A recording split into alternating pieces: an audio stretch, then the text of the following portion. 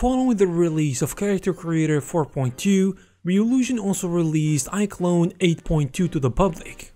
iClone is an excellent real-time 3D animation software that can be used in films, previs, animation, video games, online content, education, and much more. The new version of the software brings some new cool features that we're gonna discuss in this video. The first feature we're gonna talk about is the advanced lookout mechanism, which allows your digital characters to convey a realistic awareness of their surroundings in real-time simulations. This feature will help you make your characters seem even more real.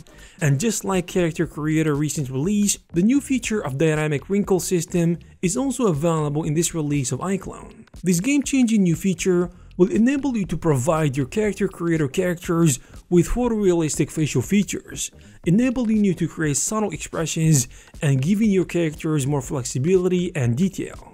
Another feature I really like about this release is the progressive texture loading, where you no longer have to wait before editing your animations. With this new feature, the live link pipeline between iClone and Unreal or Omniverse is sped up, producing the fastest and most fluid outcomes yet. Additionally, the auto setup plugin for Unreal, Blender, and Unity has been upgraded to allow for the import and use of iClone's realistic wrinkle animations. Your characters can now have unprecedented degree of detail and realism to a certain extent, which makes them more realistic. So these are only some of the few features for this iClone release. And if you want to check out all the new added features and updates, make sure to check the documentations of the release. If you found this video useful and informative, please subscribe to this channel to stay updated with the news of 3D software and the CG industry. You can also check some of the other videos we created.